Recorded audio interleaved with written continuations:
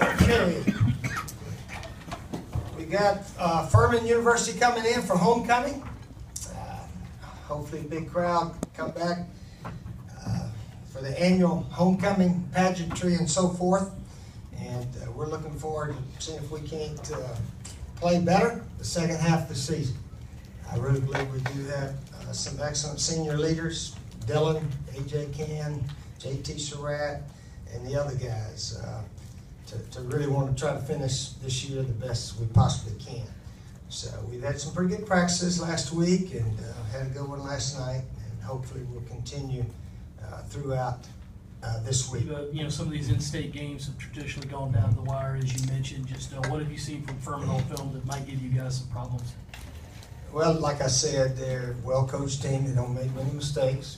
We got to go play. We got to beat them, and obviously they're fired up to come in and beat the big state university school.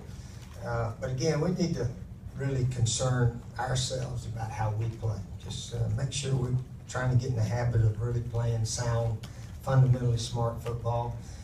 Hopefully, special team-wise, we can hold our own, maybe make a play or two there. So we're really, like always, pretty much, we're trying to see if we can play the best we can. But they have given us fits. Wofford gives us fits every time we play them. Furman's been a close one. I don't have the answer why we've struggled so much, except those teams are pretty good, I guess.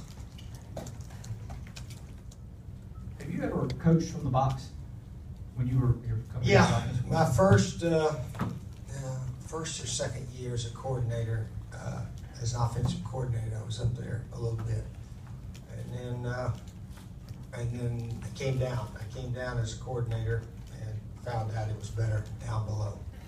Why did you think? Because you can talk to your quarterback in between series and talk to your receivers. You can talk to all of them. How much better, or if at all better for you, was it to see what the defense was doing from up above?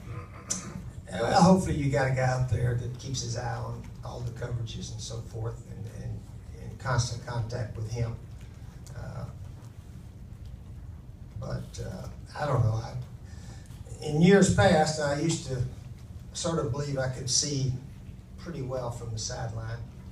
Since I was a backup quarterback for about 8 of the 10 years I was in pro ball, I had a lot of experience watching what the other team did. Really, and it was probably helpful.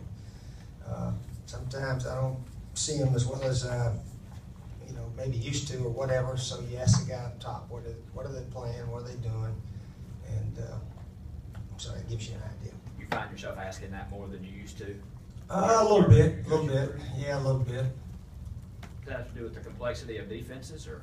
No, just what are they doing, where they end up? But they generally are doing about what we expect.